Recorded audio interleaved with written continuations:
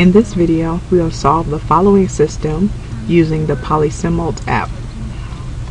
So the first place we want to go is the apps button, and you can scroll down to the letter P, or you can select the alpha button and option number 8. This also represents the letter P.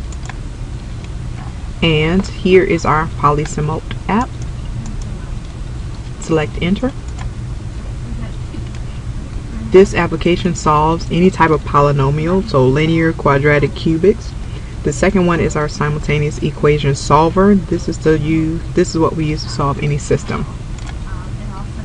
Our number of equations, we have 2 equations. Press 2 and enter. Our number of unknowns, we have 2 variables, x and y. We press enter. Here's our augmented matrix. So we have 2 rows symbolized by the 2 rows in our system. We have 3 columns, and the vertical bar here is like our equal sign in our system. So we only want to enter in the coefficients and the constants in the problem. We press enter in between each entry.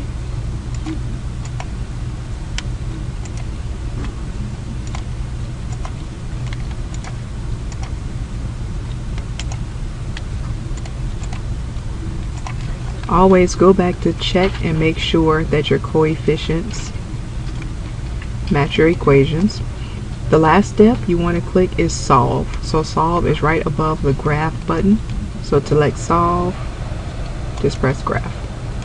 And here's our solution. X of 1 is the value of x. X of 2 represents our value of y.